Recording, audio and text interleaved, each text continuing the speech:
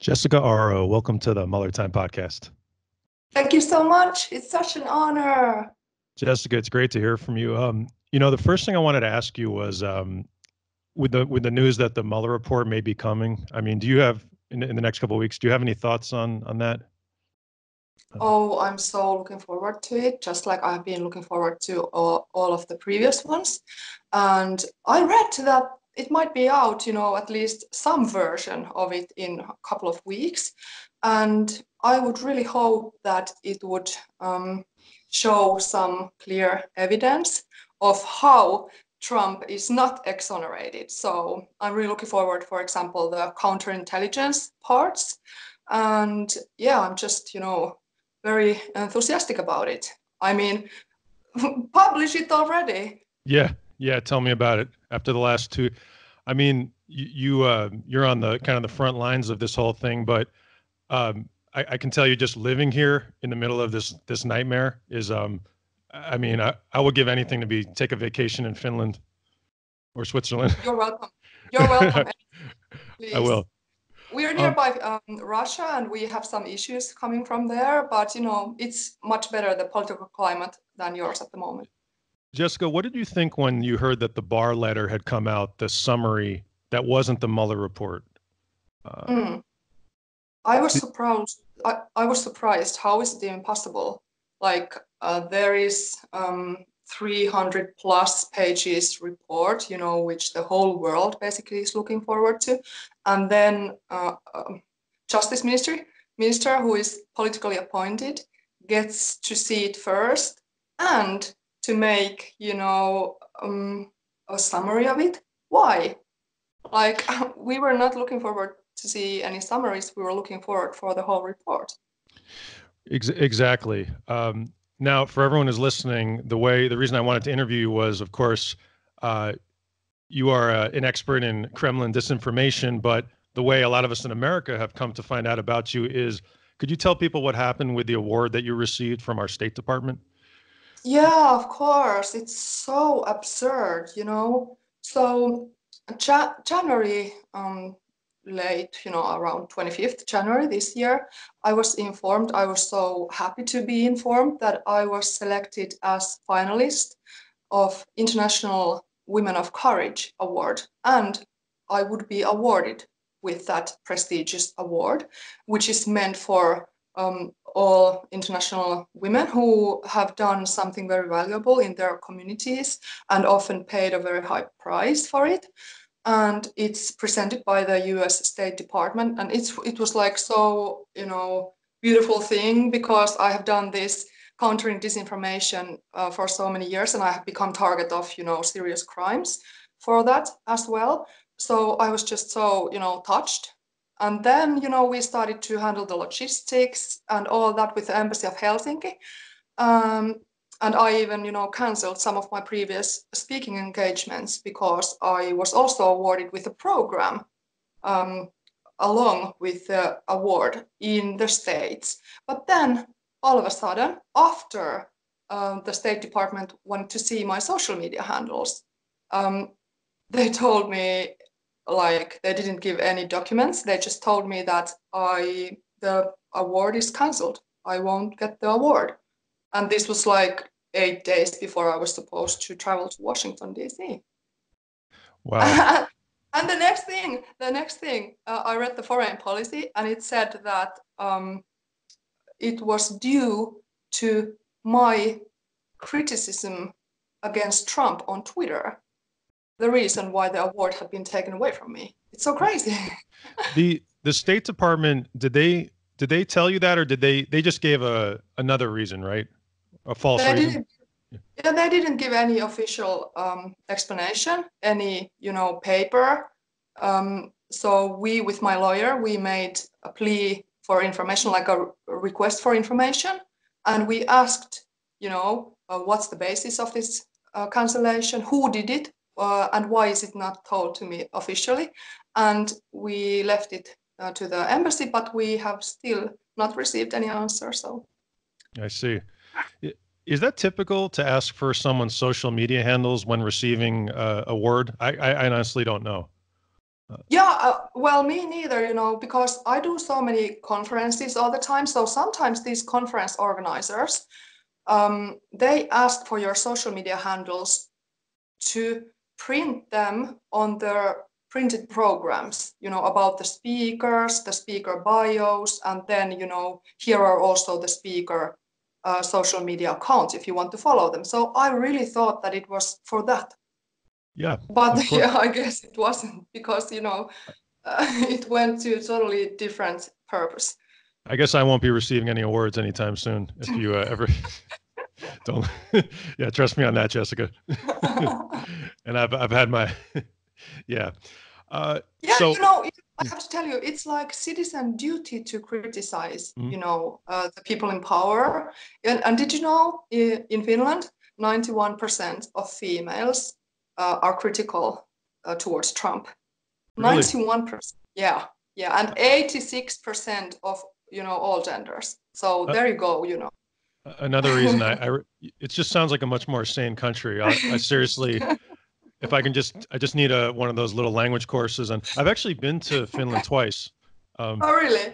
but just in the What? airport, stayed overnight on but it was great. I mean, just a Yeah, small 36 hours, and I was like, this is beautiful. Of yeah. course, that was before Trump. Uh, Um, so when you, yeah, I know. One thing, I'm so sorry for you. no, I'm sorry. no, yeah, yeah, yeah, I'm no. so I mean, sorry. I am, sorry, and yeah, yeah, yeah, we, it's tragic. I'm sorry. no, no, Jessica, it is funny. I mean, I work mostly as an entertainer. Like that's, like you said, citizens have to speak out. Well, that's why I started doing this. I was doing stand-up comedy and this and that, and anyway, when this whole thing happened, that's why, yeah. And I laugh every day. I Yeah. actually wake up, yeah, I wake up laughing.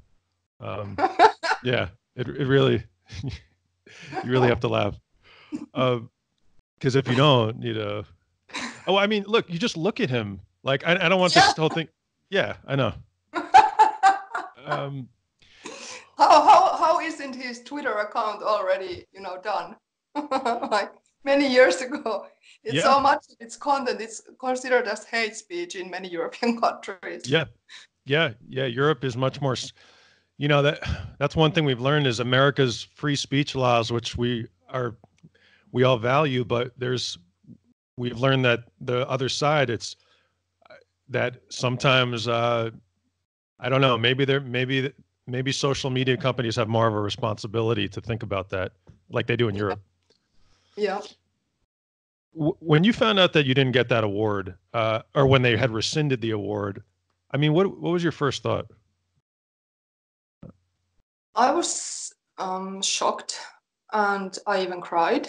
It was so horrible. It really felt like some kind of discrimination, you know, Yeah. um, over opinion.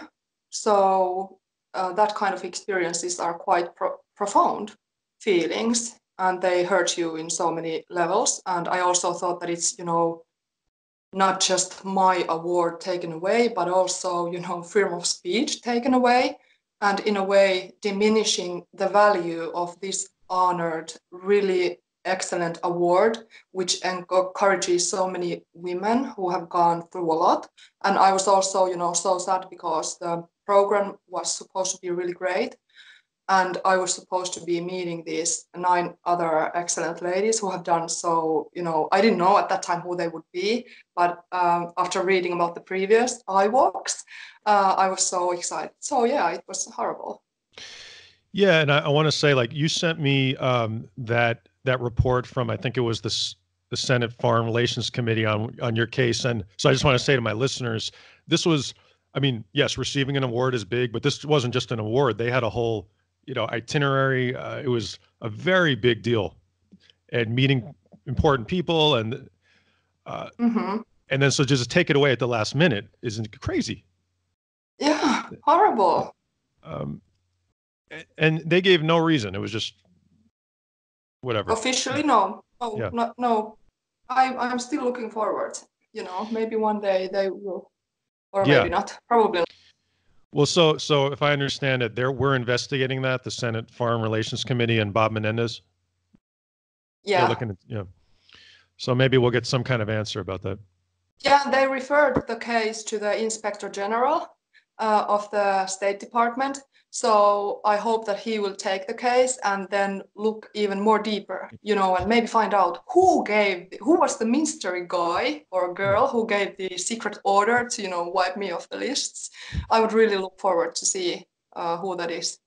Jessikka, I was just thinking about a minute ago when we were both laughing, and it really is like, just to go back to that, like, I mean, I know, like, how much of a joke is America right now? I mean that seriously. Like, no, it's fine. Like, my listeners, they get it. Like, are we a total joke, or do people get that it's not all of us?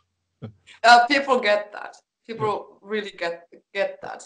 Right. But just show Trump's face to any Finn, and they will just it's just too much. Right. For example, they were showing and reading some of his statements in the beginning to some these Finnish veterans and pensioners, and this really, we are the most moderate and the most happy people in the world, and reading that horrible hate speech just put out shocking reactions to people's faces. It's horrible. Right. It's really but we are looking forward. Someday it will end. It has to end. Right. It will. Right. In your country or in other parts, I mean, could a candidate, let's say, running in your country, in Finland, could they say those things, or is there actual laws against campaigning the way Trump did? Well, I would equate this case, for example, one populist right-wing politician, very anti-immigrant politician, and he said very horrible things. I cannot actually, repeat those things about how Islam is, and then really dirty words, religion. Sure. And he got convicted for it. I see. But of course, he used it as a fuel within his supporters. So yeah, you do get, convictions. And we have other smaller politicians who also got convictions for hate speech. So I mean, like, and to be clear to everybody, like, I'm like most Americans, I'm a very extreme on the free speech side. And I get that in our country, hate speech is protected, but I was just curious from the European perspective and Scandinavia. Yeah, it's strict compared to you guys. It's really strict. Yeah. And that's how it should be, seriously. Yeah. Yeah, it's just, you look at this guy on TV sometimes, and in where you live, or I know right now you're in Switzerland, does the rest of the world understand how a rigged system led to this happening, that he was not even elected by a popular vote? Do people know that? Yes. They do. Yes, people know. Yeah, of course. Okay. Yeah, and they wonder, okay, so what's the deal here? But they also understand, the Russian troll topic. And we know that, the Russian trolls helped him a lot.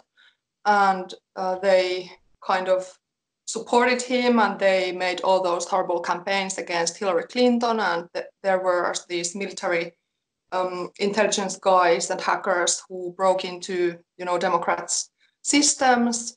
So Finns, I would say, they also know a lot about that. So yeah, I think it's a much more highly educated population. That's been my my impression over the years, and I think that's one of the problems in this country is there's just public education is not prized in a way that it is where in your country. Right. And this is the results, unfortunately. Yeah. Could you tell now, just to segue, can you tell people exactly what it is that you do and what you're an expert in? Yeah, so I'm an investigative journalist, and I specialized in Russia and information warfare and extremism. And I have, for example, earlier in my career, I have investigated Al-Qaeda social media propaganda already sometimes 10 years ago. And I have always been interested in Russia. I have lived in Russia. I have worked there as a journalist. I've studied there as an exchange student in Moscow. And the recent foreign half years, I've been investigating especially the digital propaganda spread by, trolls and Kremlin's fake news. And I've been doing a book, and I'm all the time traveling and training people into this topic. And I also became target of some crimes. So I also then sue these people who come after me. And there are some court processes still ongoing, and crimes are still ongoing. But this is now how it is. Right. Yeah, you took these people head on. I read every article I could find in our Washington Post, New York Times, and all this came about because you investigated the Internet Research Agency, correct? Yeah, exactly. And specifically, I started to investigate already in 2014, September, the impact, the influence that the social media Kremlin propaganda trolls, anonymous and fake profiles, what kind of impact do they have in real people? Because we already knew at that time, because the really brave Russian journalists had investigated and infiltrated the actual factory already in 2013. But then I started to hear reports that the trolls are active in Finland as well and attacking our politicians and cyber experts and people like that. So then I wanted to know, how do they influence in actual real people, internet users who might not know that they are paid social media trolls, who only pretend to be opinionated citizens. So I started to look into that, and as part of that investigation, I also went with my colleagues to the troll factory in St. Petersburg, and we found out, for example, this was 2015 February, that at the troll factory they were already back then recruiting people, like over 10 recruitment ads they had. Of course, the Internet Research Agency didn't say that they were recruiting trolls, but then they said that they are looking for social media managers and copywriters whose task it would be to write content online, also in English and also in 12-hour shifts and on night shifts. So we called there. We had a really good Russian journalist as stringer, and we pretended that we want a job. Please, let me know what kind of content do you want me to produce, like commercial or what kind? And they told political news. So already in 2015, they were doing international operations. So Wow. yeah, and they were also looking for people who can do social, this search engine optimization. So they were meddling with their search results already back then. And then because they have the stupidest security guard at the factory, and they also ended up revealing themselves that it's some kind of state security structure, because what happened when we were filming outside the main entrance of the factory and taking photos. The guard came out and he started to yell, you have to leave or else I will call the police. Can't you see that this is regime zdani? And regime zdani in Russia, they are specially protected by presidential decree buildings that are maybe, police stations, nuclear power plants, military bases. So thank you, guard, for letting us know, because before that there were only rumors that it's, FSB controlled or whatever. So there's that. But yeah, so then I started or continued investigating. We made these stories in English and Finnish because this was a new phenomenon and everyone needed to know. And we made really detailed work and we had videos. We put them on YouTube and everywhere. And then we also interviewed the Russian journalists, really courageous ones who had to work there as trolls. And then the troll factory, one of the fake news managers, we also managed to interview. But he was only lying that there are no trolls working there, but whatever. Then I continued with the investigation of the influence, and we published in May 2015 a series of stories, also in English and in Russian, in which I listed the troll narratives, the troll techniques, memes, videos, YouTube, bots, and commenting on normal media's comment sections. Also, they were picking up fights and harassing people, discussing at the biggest Russian language conversation forum in Finland. Then they were attacking people. They were calling people names, Russophobes, CIA, telling people they will kill them, or FSB will kill them. So then the actual influence, it was so important finding, because I interviewed and talked with like about 200 different people and gathered 200 different stories. And when I made summary of it, I found out that they had already had impact in Finnish people in a way. For example, that some people had stopped discussing about Russia issues publicly. Can you imagine? These grassroots discussions happening on Twitter or on Facebook or on comment sections was already back then silenced, because people told that they were afraid of the trolls who would attack them and start threatening them if they ever, spoke up about Russia or Kremlin or even brought up facts. So some people even had left social media because they were afraid of the trolls. Also, trolls harassed bloggers already back then. Russian embassy was really trolling heavily already back then the Finnish people, and spreading, people of photos of corpses, like dead corpses, and blaming Ukraine of Russia's own aggression on Twitter. Then they were also molding Finnish bloggers' tweets and using them to blame Ukraine for the war that had started to happen back then, waged by Russia. Yeah, and I also then found out that unfortunately some people then, because they become influenced by the troll disinformation online, they don't know what is true and what is not true anymore. For example, back then about the situation in Ukraine, because the trolls were spreading these conspiracy theories and fakes that, it was US, it was NATO, it was the European Union who is responsible about the Ukrainian war. And they were blaming, Western leaders as Nazis and fascists, and saying that Putin is the best. So then people would start, thinking, what is actually happening in Ukraine, I don't know anymore. Then also one impact was that when some people become subjected to fake news and propaganda, they unfortunately start believing it, and then they share it to their own network. So the trolls have the power to turn actual people into propagandists and useful idiots. But then there was also good news, and that good news was that some people do not become influenced. So some people see that, okay, so here's fake profiles, trolls, fake people spreading fake information.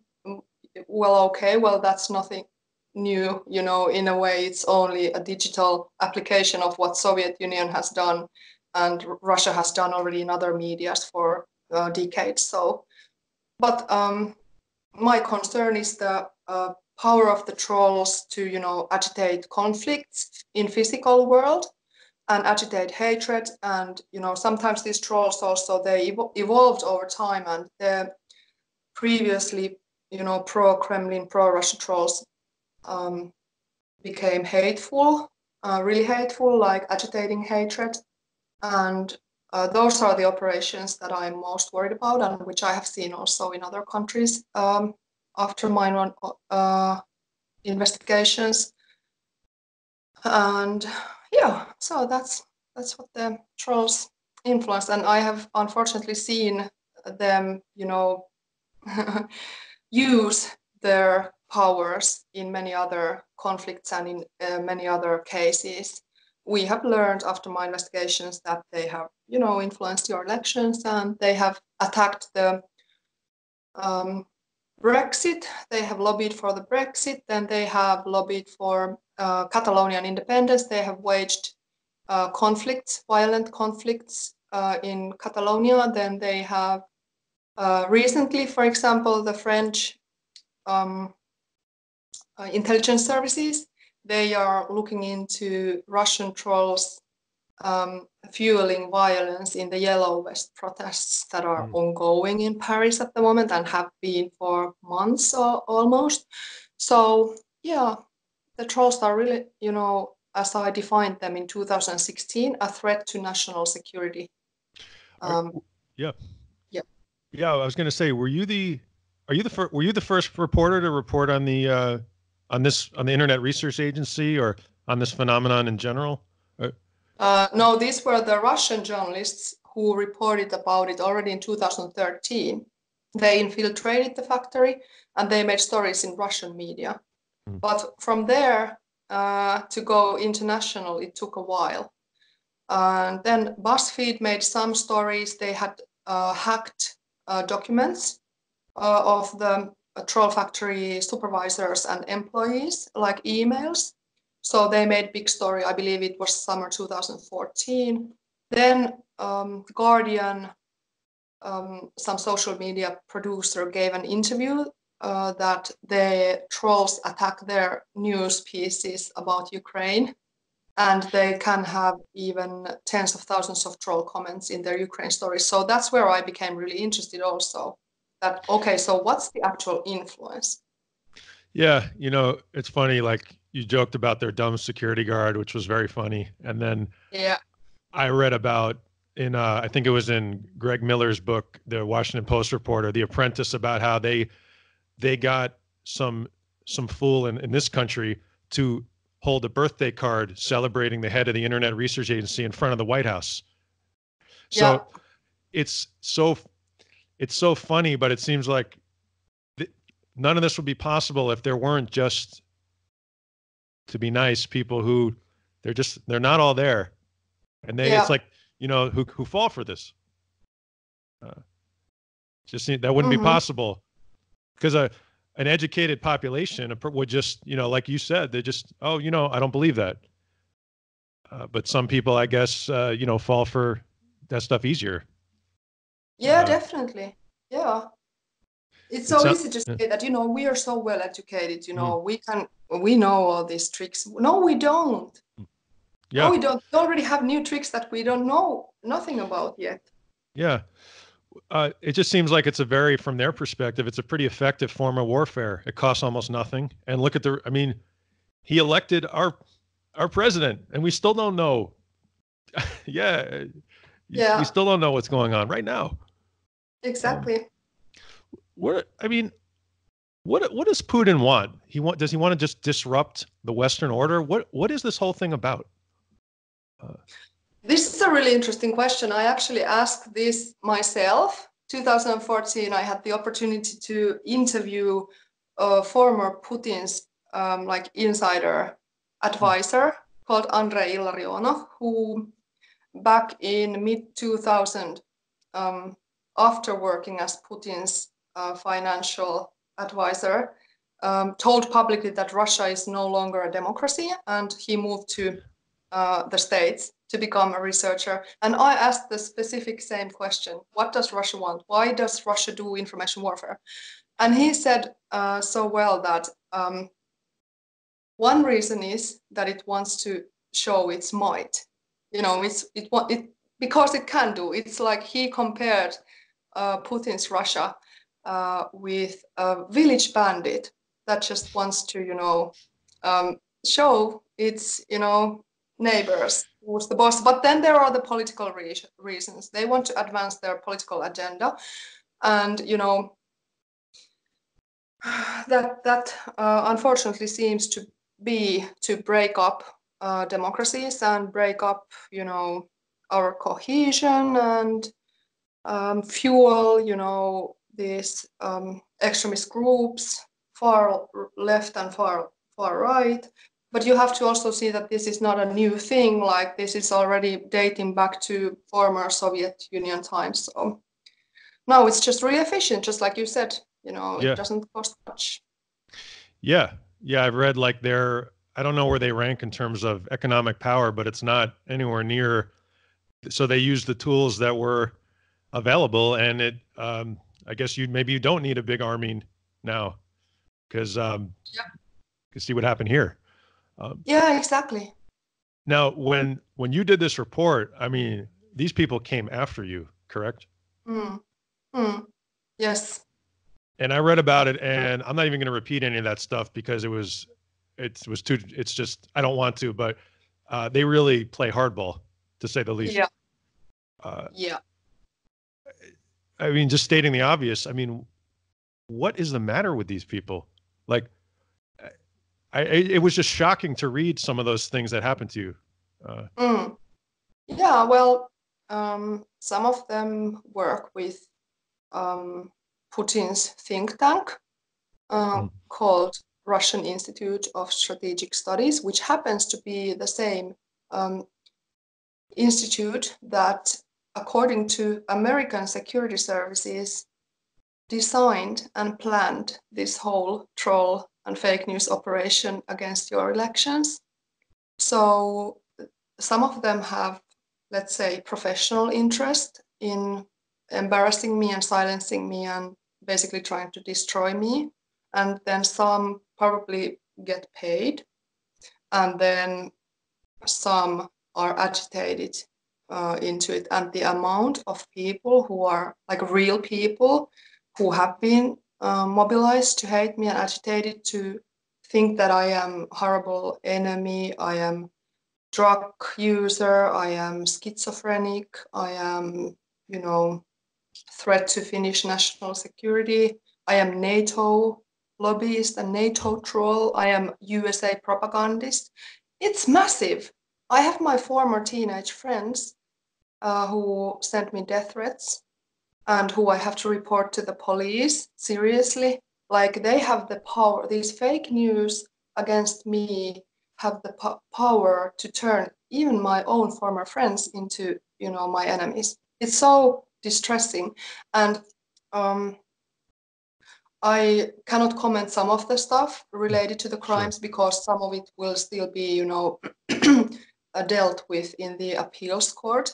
But yeah, so I will just walk you through what happened. Basically, just some days after I published my crowdsourced investigation in 2014, in which I asked people to tell their experiences and knowledge about the trolls and their activities, I became myself target of fake news. So there were over 10 Russian fake news being spread that, claiming that I am not a journalist at all, and that I work for NATO and US Baltic security services, and then that I engage in criminal activities. So I was framed as some kind of foreign spy, and also my contact information was published.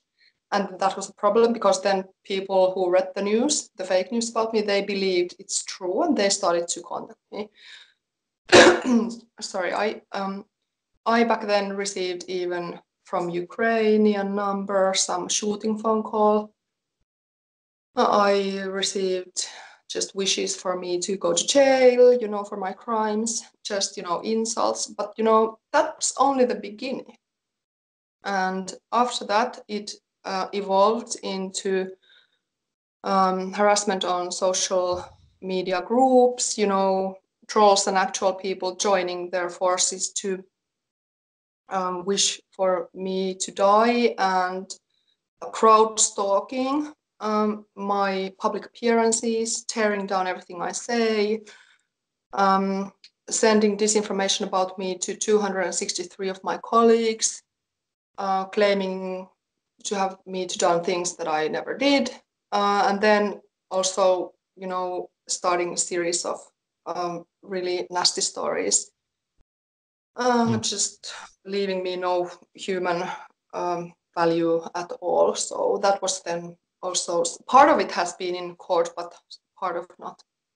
Yeah, it was good to see that there's recourse, and we're starting to get that here. In other words, I'm sure you saw that Alex Jones, who is our version of a certified dangerous nut, now he's being held accountable. And I don't know if you saw any of his deposition, but it's amazing how the courage drains out of these people. Now he's saying that he's sick, that it was all a joke. So I guess maybe courts may be the way to hold people accountable.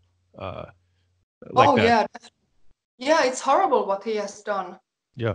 and it's unacceptable. All of this is unacceptable. But the really scary thing is that many of these disinformation, horrible conspiracy theorists, social media conspiracy theorists, they are connected, like these pro-Kremlin heavyweight fake news masterminds. They are connected and they share and reshare content. And there are many of them. Also, for example, in Finland, they are spreading stuff from Alex Jones Infowars, and they radicalize each other, using synergy. Yeah, that seems to be the. Oh, and by the way, I want to thank you again for. I know you were getting over a little flu, so that means a lot to us that you would take the time to talk to us. Uh, It's my which is, pleasure, seriously. I'm so yeah, excited. It's so yeah, fun. yeah. It's fun. Podcasting is fun. This is a good time. Uh, Putin Yeah. is not a good time, but Mueller time is a good time. That's what I. That's what I. You know, Kremlin disinformation is not fun, but No. that's. Uh, yeah. No. Yeah. No. I know you were. You said you were in Switzerland. Are you doing work there, or can you tell us what you're doing? Yeah. Or? Yeah. So here is now starting Radio Days. It's a convent or conference for radio, basically radio journalists and CEOs and media people. And there's a lot of people here. It's a big thing, really big thing. So there will be a lot of workshops and speaking events, and I will be speaking in 3 different um, occasions here. So tomorrow, on Monday, on Tuesday. So I will discuss about and educate about Kremlin trolls and fake news as security threat. And that sounds fantastic. If I knew, I would Yeah, have. I would have loved to have checked that out. Um, maybe do they have a live stream or anything we can watch? yeah. Yes, some of the program will be streamed. I just read it. I was thinking before about the sort of the bumbling idiocy of Putin and of Trump. They so these Kremlin trolls attack you, but all it did in effect was give you a bigger platform. Whereas, and then Trump takes your award away, or whoever it was, Pompeo, and now I know who you are. I mean, there is a Mm. very comic element to this. If they had just done nothing, I might not know you. Uh, Yeah, exactly. Yeah, uh, exactly. Yeah, and that's why I hope I myself. agree. Oh, yeah. Oh, you were saying. I, no, but I agree. And I have tried to actually strategically um, operate in a manner that I make these operations backfire Mm. back on them. So, for example, when they started to smear me already in the beginning as CIA and whatever, and I found this fake news in Russian media, all that did was it actually, of course, it hurt me, seeing these lies. But in regard to my work, I realized, oh my God, this troll topic must be a serious topic and much bigger than I originally thought, because if it wasn't important, they wouldn't put so much effort in smearing me. So they also, ended up, showing how important this is. I maybe wouldn't have realized, but yeah, but I Right. still, it's still, even though I try to look at the, the bright side, but still, this is serious crimes. They were like aggravated crimes, and they have caused so much trouble in my life. So I cannot, Of only course. think of, these good things. I just try and turn, them into something good and valuable. Well, what you said about friends, and again, I know you can't talk about all this, but just actual friends kind of turning on you, that's shocking to me. I mean, I'm just thinking if that happened to me, childhood Mm. friends, I mean, that's that's I don't know, I can't imagine that. Yeah, and then you also see how deep this brainwashing is. Even people who know you after reading one or XYZ amount of fake news stories about you, they want to kill you after that. Like, excuse me, what happened? I'm sorry, this is so disturbing. Right. But also, I have to tell you about this mobilizing of people. So you would expect that in a good justice country, like in Finland, which is amongst the most safest ones, you would have, if you have to go to court ever, it would be peaceful. Well, guess what happened? So last June, when my trials were about to start, these pro-Kremlin fake news extremists started to use YouTube very actively to agitate people to come protest at the courthouse. So they ended up, and also to film me and to accuse me of all this shit, meaning that their leader was going to court, and to write everything to social media that I lie on in court. And what they ended up, causing in the court was really disturbing, because there were some 20, 30 activists who were yelling there, who were streaming filth from the hallways, who were hinting that me and one of my witnesses have an inappropriate relationship and that we have maybe used drugs together. They were pushing professional journalists, trying to cover. They were saying nasty things like mental violence things to journalists. So, what's happening? Can't we have just like a peaceful court session here? Yeah. It's so alarming. It's like, this is what I would call hybrid warfare. Yeah. In action. I wonder about with Putin sometimes. There's only one book that I think it's called A Man Without a Face, and I've been reading that. But there's not a huge amount of information on him, but I wonder sometimes if he isn't just I understand he's angry about what happened with the Soviet Union, but it also just bears the hallmarks of someone who just wants chaos, and maybe a psychopath.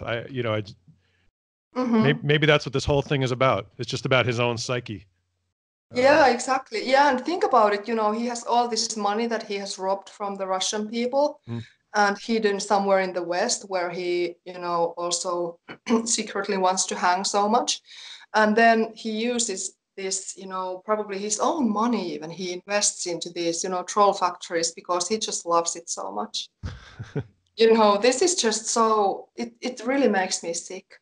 Think about it, the fact that they closed down Amnesty International, human rights, organization, a citizen organization in Moscow, for being a foreign agent, but they still let troll factory operate in St. Petersburg. Like, what's up with that? Like, that really shows you the international, priorities of modern Russia. It's also fascinating how, and I know I know you probably don't have too much time, so I just have a couple more questions, but it's fascinating how the rhetoric that comes out of Donald Trump and Putin is so similar. It's the whole thing when Trump, the way he launched his whole career, was saying that our president, Barack Obama, was not born here. He's not one of us. It's a whole wink thing. It's the same thing. Something's not right. You're not one of us. That's when they call you a foreign agent. It's the same thing. It's something that's exactly the same thing. And Trump, either willingly or just that's how he thinks, is a mirror. Yeah, exactly. What do you think really happened with Trump and Putin? I mean, what do you think is the relationship, in your opinion? Well, to me, it looks like that Trump has already been compromised because of his business deals and because of his loans from the Russians for the Trump Tower already, decades ago. So he's already, up to his neck in debt for some Russians. And that says enough, Yeah. It's already there. Right. When they have you financially, then they have you all together. Right. That's as much as me doing the Mueller Time show and wanting to know about the Mueller report. This is all in plain view. He wanted to build a Moscow tower. They own him. They buy his condos. Like this, he should have been impeached for this already. Like, forget about any kind of compromise. It's in the paper. Yeah, exactly. Hey, can you please also tell your view about the Mueller report, please? Oh, the oh, upcoming. What do you think about what do I all think? this hassle about bar I, summary and all this? I like this. Now you're interviewing me. That's good. Yeah. I actually do like that when people do that because it just makes it easier on me. What do I think? Well, it's funny that when the bar summary came out and people were asking me weird questions like, was I going to change the name of my show or is this the last show? I was like, no. Like, what do I think is in the report? 400 pages. I mean, a lot. I think there's a lot in there. I'm just concerned that they're going to try to hide it. I don't know. It's hard to imagine. It's like Robert Mueller didn't spend 2 years with the best prosecutors in this country to just produce something big happened. I just don't know what it is. That's how I'll answer that question. And I can't wait. But again, it's like the American people have to force this thing because they're clearly going to try to hide it. So we need to be out there doing what we do, demonstrating. Because already Barr's letter was fake. And I mean, the whole thing was it's shady. I don't, I'm sure I'll do a special episode when that happens. Excellent. Yeah. I don't know. What do you think? Yeah. Looking forward to it. But then what's, in your opinion, the most interesting finding, that Mueller has already made? That we know about publicly? Yeah. That's a good question. It's hard because so much of this is public, like even outside of Mueller, it's like when I found out that he was trying to build a Moscow tower, I said, oh, this is it. This is the thing that, I don't know.